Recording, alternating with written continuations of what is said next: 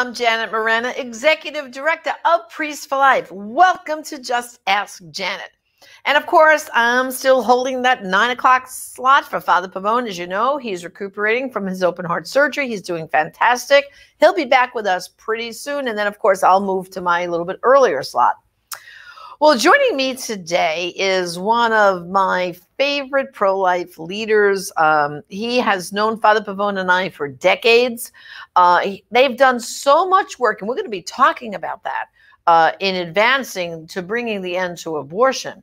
But also, too, they're great friends of mine and Father Pavone, his whole ministry, because they actually assisted us in getting our whole TV groove going, because we would go to their studio to produce our Gospel of Life program that was featured for a while there on Sky Angel. So Father Pavone and I are so grateful and love the friendship we have with my dear friend, Mark Crutcher. Mark, welcome to the program. Well, thank you, Janet. It is my pleasure to be with you. Well, you know, Life Dynamics, I can remember when Father Pavone was my parish priest, we were hanging on everything that you were coming out with when we were learning about the pro-life movement. You had a thing called Firestorm at the time, and we read it page by page, everything. And then, of course, I think the biggest thing you came out with was Line 5, which I'm going to ask you to tell everyone about. But then some of the things that the pro-life movement is seeing as if it's new now, you've been doing that for a long time. This investigative reporting, behind the scenes exposing the industry. So give everyone who's not familiar with the fantastic work of Life Dynamics, give us a little snapshot of kind of like back in the 90s to now. Well, as you know, we started out, my idea was that when we start a new pro-life organization, I don't want it to be doing the things that other groups are doing. If they're doing it, let them do it. But one of the holes that I saw in the pro-life effort was intelligence gathering. And you can't win wars, and this is a war, without intelligence gathering. And so we dedicated ourselves to do that. We started going undercover inside the abortion industry. And of course, this is just one of many things that we're doing, but you alluded to it. And we were the group that eventually came out with the revelations about them selling the body parts of babies that they kill in abortions. And of course, David Daleiden came along later on and redid it and used video. We were using mostly audio equipment at that time. And but we proved that they were marketing the dead bodies of the babies they killed, and they were making money off of it. And that's still going on, by the way. We also were the group that revealed the pedophile protection racket that Planned Parenthood and the National Abortion Federation clinics are perpetuating, and that's still going on. We proved that these guys are harboring men who sexually abuse minor girls. And again, that's still happening today. We're also the group that produced Ma'afa 21, because my idea was we need to make sure the Black community knows that the real reason for the legalization of abortion was to get rid of them. And so we produced Ma'afa 21 in 2009, and it is still going gangbusters. We thought that project would be over in 18 months or 2 years at the most, and it's still going gangbusters right now. So Mark, let's focus on just for a minute on Ma'afa 21 for a moment. Because as you know, Alveda King, who's our pastoral associated priest for life, I know she promotes it like crazy. And the awareness that when people in the Black communities watch Ma'afa 21, their mouths are like open, like, what? Right. What? I mean, they can't. So give the audience a little bit idea of what does Ma'afa 21 do? Well, what we did is I had always known, and anybody that's been around this movement for any length of time know that the original reason for the legalization of abortion had nothing to do with women's rights or reproductive freedom or choice or any of this other nonsense you hear from the other side. It was a function of eugenics, and they were trying to get rid of minority communities. And what we did is we started looking for evidence of this that we could lay our hands on, starting with today and working backwards. And we discovered a lot of interesting things. One of them was that if you go back into the 60s, when we got back to that level, the first pro-life groups in this country were not any pro-life organization that we're aware of today, mine or yours or any other one. And it was not the Republican Party for sure. The original anti-abortion groups in America were the civil rights groups of the 60s, because they recognized that abortion was being touted as a way to get rid of minority neighborhoods and minority communities. And so you had people like the Nation of Islam and the Black Panthers, and even Elijah Muhammad wrote a book about this. In 2 chapters in that book, he talks about abortion and birth control being used to get rid of the Black community. And as we kept on going back in time, we go from the 60s, then we get into the 50s, what we discovered was that where it starts, where the abortion holocaust starts, is at the end of slavery. And that it sounds strange to say so, but if you watch Ma'afa 21, you see how we connect the dots from the days when slavery was starting to end until today. And it's an unbroken stream between the two. And what happened at the end of slavery was that these people, these eugenics crowd that had made millions and millions off the backs of slaves, were concerned that when slavery ended, you're going to have 4 million Black people in this country who we've kept artificially unable to be employed anywhere but the cotton fields. And that's going to financially devastate the country. So they had started looking for ways to get rid of them. And they went through several different strategies, starting with the idea of sending them back to Africa. There was a logistics nightmare. You can't put 4 million people on ships and send them back to Africa, especially 4 million people, almost all of whom had never been to Africa in their life. They were born here by this point. So they went through several different strategies to get rid of the Black population, negative eugenics, positive eugenics, and sterilization. They kept on trying different ideas to accomplish this, and eventually they landed on abortion. And right now, and they've pushed abortion in the Black community. They've advertised more there. They have put their facilities disproportionately in Black communities. Today, a Black woman is about 5 times as likely to kill her baby in the womb as is a white woman. And this is having a dramatic effect on the Black population. You know, we hear a lot of talk, Janet, about voter suppression and how that's being something that's perpetrated by the Republicans or by the Trump people or whoever. There is no greater example of voter suppression than abortion. It has dramatically reduced the political power of the Black community in America. And well, you know, Mark, even in New York City, where I used to be from, there's more Black babies are aborted than are born in New York, which is like an abortion capital. You know, so we all know, I think Ma'afa 21 is one of the finest things. And brothers and sisters, if you haven't seen Ma'afa 21, Mark, tell them how they can get a copy.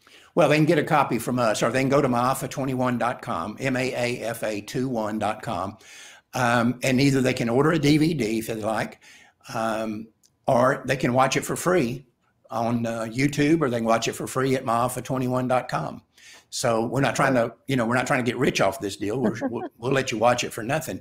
But it has totally turned things around in the Black community. What we have seen since 2009 has been nothing short of astonishing in the way we're now able to bring African-American people into the pro-life movement.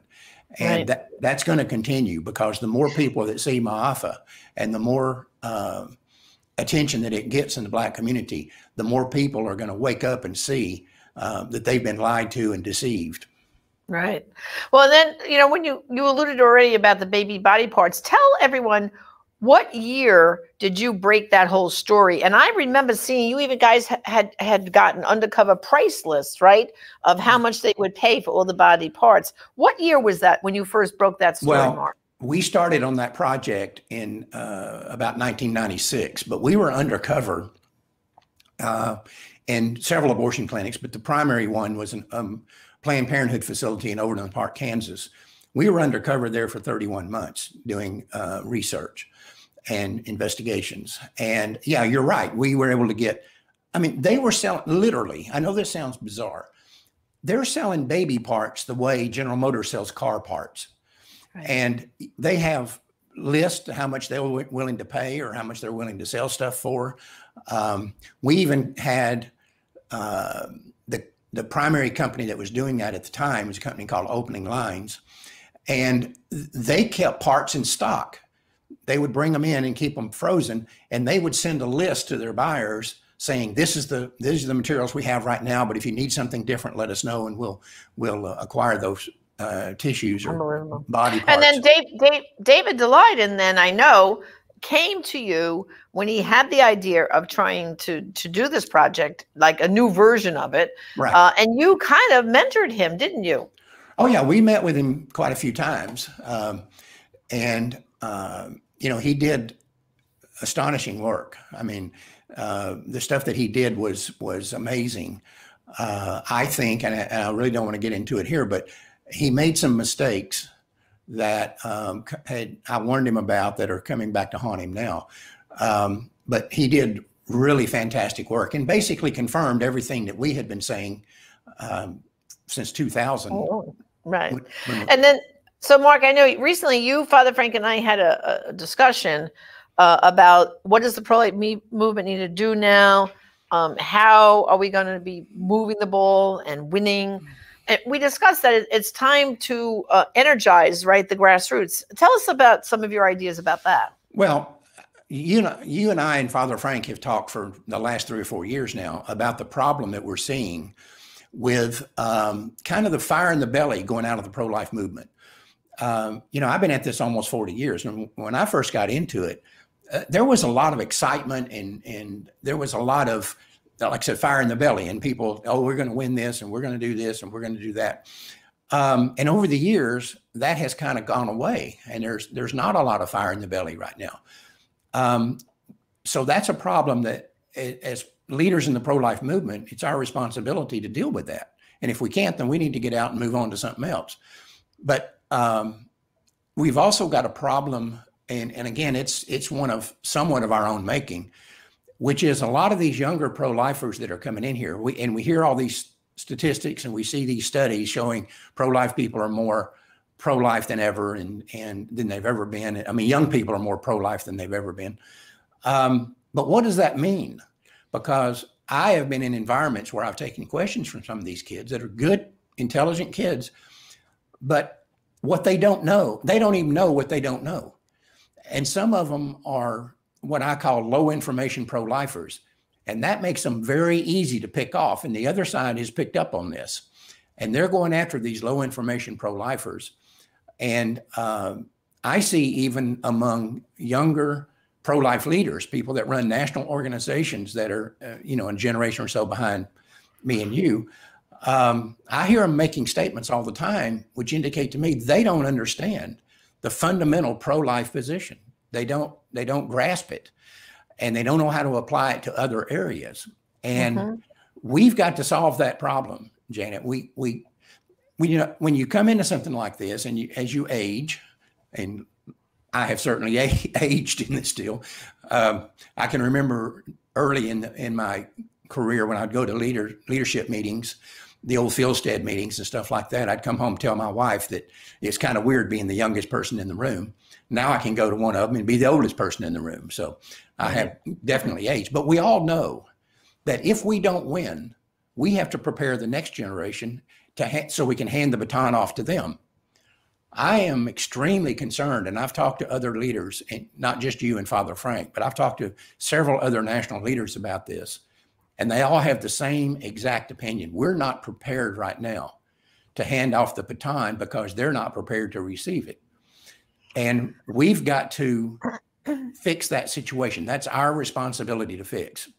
And Mark, wouldn't you consider part of the problem here, like, you know, they like to call us pro-lifers, but pro-life, that's such a broad term. I mean, really what we are is we're anti-abortion, right? We're against the killing of unborn children in the womb. And don't you think in order to prepare the younger people and hand a baton to somebody, we've got to change the language, don't you think, and the dynamic of how we're speaking about what we're doing. No? Right. Well, not only that, I want to take it a step further. You say we're not pro-life, we're anti-abortion. I want to take it a step forward. I think we need to start getting away from, we should have never gotten dragged into the abortion battle to begin with. Your position and mine has nothing to do with abortion. It has to do with protecting the unborn child. And for example, we should be going to when we have a politician that jumps up here and is running for Congress or Senate or whatever, we have a tendency to go in there and ask them what their position on abortion is. What we should be saying to them is, we don't care what your position on abortion is. We don't care what you think about it, what you feel about it, what you believe about abortion. That's irrelevant to us. What we want to know is, what's your position on the unborn child? Is the unborn child a living human being entitled to have his or her life protected by law? That's all we need to know. Abortion takes care of itself if we do that. But when we put the focus on abortion, what we have then, and you and I have seen this before, you have some moral defective, like say Hillary Clinton running for president. And she goes on national television, and when they ask her about abortion, what's your views on abortion? She says, well, I'm very troubled by abortion. I don't like abortion. I don't think anybody likes abortion, but I support a woman's right to choose.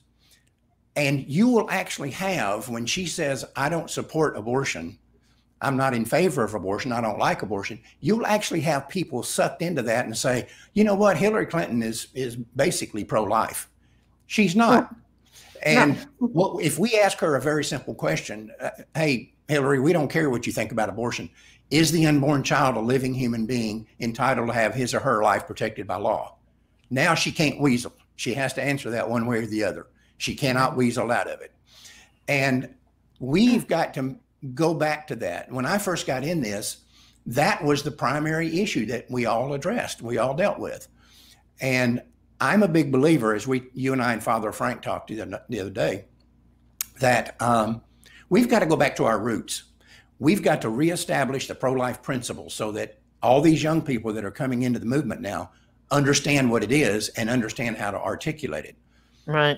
Well, you know, Mark, you guys have so many great resources. And what I did was I pulled just now, I want to show everybody one of the most brilliant commercials you've done. So I nickname it the beads commercial, but I think you call it Millions Dead. So brothers and sisters, just so you can understand how many unborn babies have been murdered by abortion, let's take a look at this brilliant commercial that was done by Mark and Life Dynamics.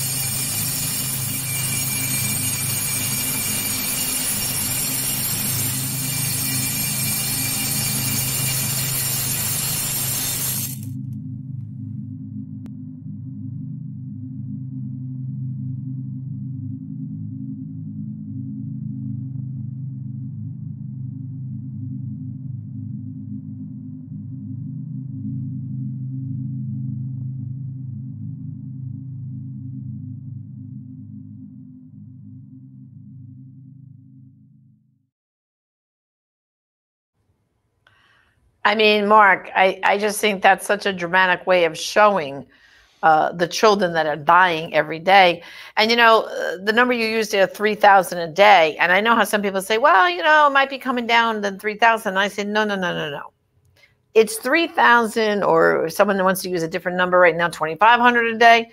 That's only the ones that we can count, which means states like California and New York, they don't report. And what about all the chemical abortion now? Who's keeping track of that, right? So when you think about it, Mark, it's even worse than what we're claiming it is right now, wouldn't you say? Probably so. But the point is, what if it was just 10 babies? Right. We still have to fight for those 10 babies. And the reason we did this video is because when you start telling people, and by the way, this was done several years ago, so it would be much worse now than it was then. You'd have to have another jar full of beads. Right. And anybody thinks that's not accurate, we did the proportions on that, and it is totally accurate, the ratio there. But the average person can't identify with 60 million dead babies. They can't process that in their mind. And it's a little bit like one of the things that's helping the Biden administration right now, if you want to call it an administration, with their $6 trillion budget proposals, is that they know good and well the average American cannot fathom $1 trillion and how much money that is. They just can't think in those terms. So they get away with it because of that. And they don't realize that they don't think about the fact that $1 trillion is 1,000 billion, and $1 billion is 1,000 million, and so on down the line. And the numbers just get so astronomical that nobody can process them. And that was what we were trying to show in this in a physical way. If this little jar right here is all the soldiers killed in every war we've ever fought. And then we have these 8 or 9 jars, whatever it was, 10 or 11 jars, whatever it was. And these are all the babies we killed in the war on the unborn. So that's what we were trying to accomplish with that. And like I said, it's worse today than it was then because more time has gone by and more babies have been killed. Right. So, Mark, in the little time we have left, tell our people about how to connect with Life Dynamics. What are some of the things you do on a regular basis they might want to sign up for and to get involved? Because like you said, we've got to get the individual person that says, well, I'm pro-life or I think abortion's wrong, from just not articulating that, but doing something about it. So how can they re-engage and engage with Life Dynamics? Well, we're online, of course. We have a lot of websites, and one of the primary one is lifedynamics.com. So they can reach us through there, or they can call us here at the office in Denton, Texas. And of course, we put a ton of stuff on the internet, and we have all kinds of things on the internet. And I want to encourage everybody, particularly in this day with the Biden team, abortion team taking over. The issue here that we need to get back to, and I said we need to get back to our roots. We're not going to win this thing in Washington, D.C. or in any state capital until we win it in the local communities. And we've got several examples of that going on right now here in Texas, for example, with the Sanctuary City campaign. But we've got to get back to the point where each individual pro-lifer in this country knows there's something they can do right in their community. They can't affect the Supreme Court. They can't affect Congress or the Senate or the presidency or whatever, but they can affect their local community. And we've seen good examples of that just recently right here in Texas. And we're now working on a project, and I think we're going to be probably partnering with you guys on it, to show people what they can do in their community without spending a lot of money, because a lot of pro-lifers don't have a lot of money. But they've got to know that they have a stake in this and there's something that they can do. And so I would encourage people to contact us here at the office in Denton, Texas, or online at lifedynamics.com and get our newsletter so that we can keep you abreast of the things that are going on in this new project. We're calling it Operation Homefront, so that they can get involved in their local community. And also, too, I want to remind people, Mark, and I bet you it's on your website, to donate to Life Dynamics, because your projects, I mean, are just amazing. They have made so much progress over the years. I know Father Frank and I have been good disciples of all your projects over the years. We've done them. We've spread them out there. And so what's the best way to make a donation like today during this program to Life Dynamics? Just write your name on the back of $110 bills and send them in. No. We do survive off the donation and the generosity and the sacrificial giving of our donors, obviously, like any other pro-life organization has to. We don't get millions of dollars a day from the federal government like Planned Parenthood does. So we have to raise our own funds, and things have been dicey on that front here recently, as you well know. And so I would really encourage people, if you can afford whatever you can afford to send, it would be great. It would be very much appreciated. But right now, it would go to funding the creation of this new project that we're really, really excited about. I think it's going to be one of the best things we ever did as far as actually helping people bringing into this. Okay, so we're going to go to lifedynamics.com and you're going to hit that donate button. Because I tell Mark about the great audience we have on our streaming programming. So let's really support this work. It's going to be a great grassroots project. Father Pavone and I will be involved with Mark and our good friends at Life Dynamics with it. And finally, Mark, I do have to do a little shout out to you and your beautiful family, your wife, Tulane. And you guys just celebrated your 50th wedding anniversary, didn't you? Just last week. We were married 50 years. Wow. And, it's one of those deals you think, where did the time go? It seems like yesterday, that we were still, of course, we've known each other since we were kids. But, so that means I can't tell her a bunch of stories about what a terrific guy I was before she met me, because she was there, and so she didn't go for that. But yeah, we celebrated our 50th wedding anniversary last Thursday, and it's somebody asked me the other day, what's the key to this was a younger male asked me, so what's the key to being married for 50 years? And it's the same answer I always give: marry your trophy wife first. And that way you can stay married and create and save yourself a lot of grief and a lot of trouble over the years. Just marry your trophy wife first and settle in. That's right. Well, and if you ever call Life Dynamics, you might be fortunate to talk to Tulane. Sometimes she answers the phone.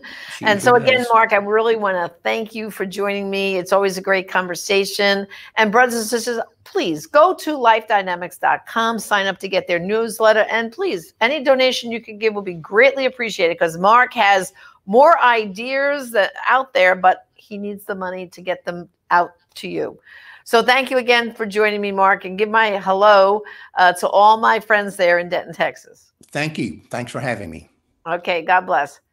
Well, brothers and sisters, thank you for joining me again on Just Ask Janet. And just remember, there are some abortions only you can stop, and some lives only you can save. Join me again next time. God bless.